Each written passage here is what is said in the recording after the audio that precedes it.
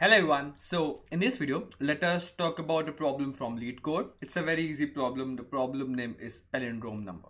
So the problem statement goes like this, that you're given an integer x, return true if x is a palindromic integer, else you have to return false. Now you might be thinking, what is a palindrome?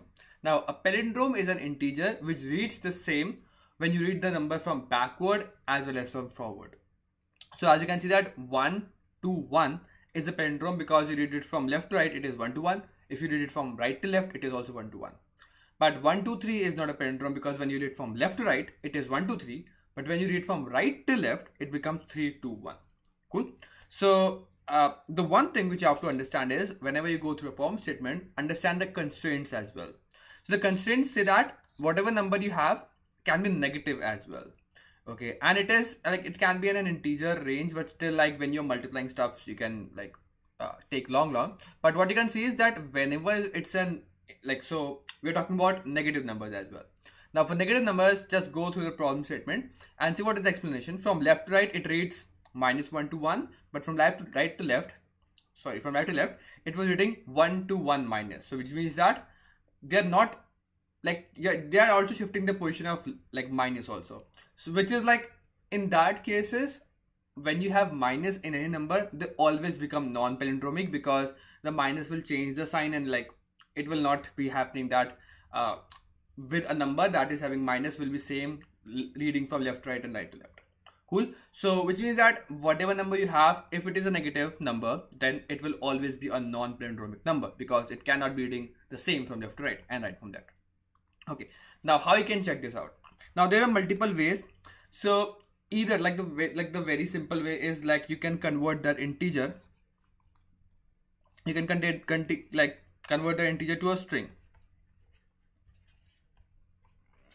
And in that string, what you can just check that you just iterate over the string from left to right and right to left, or you can just take the string str1, let's say.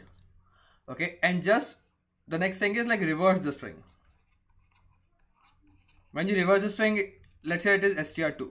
Now you just match out whether str1 and str2 are same, because if you have a string let's say 1 to 3, if you reverse it, it will become 3 to 1.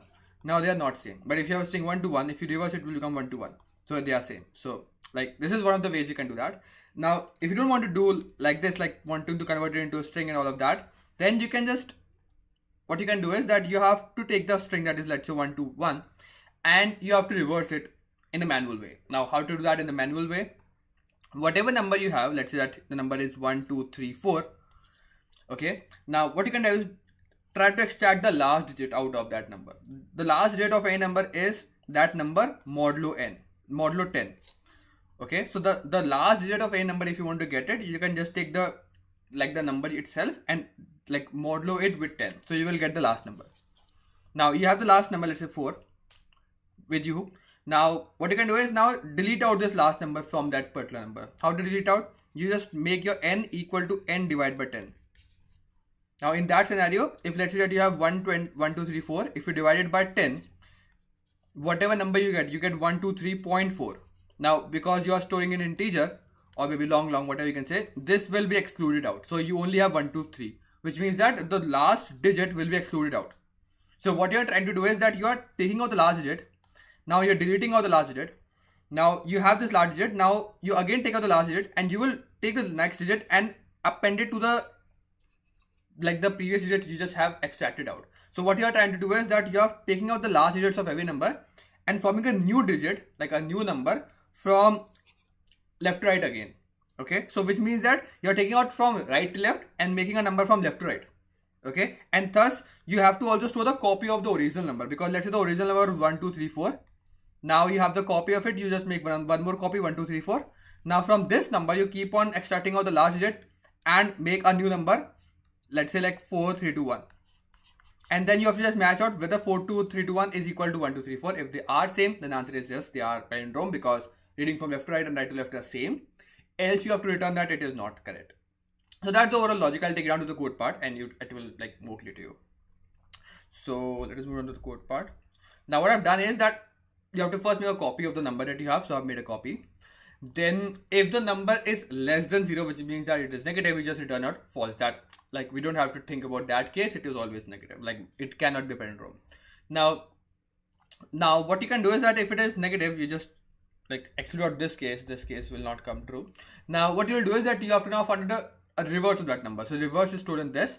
You'll keep on doing a while loop. You'll take out the last digit, as you can see, like the last digit can be extracted out by modeling, like doing a modulo of that particular number with 10. Now you will take that number, multiply that number, like the number that you are building. So you are building the reverse number in this number, in this variable that is reverse. Multiply that number that you are building with 10 and add that particular number that you have extracted out from this number. Okay.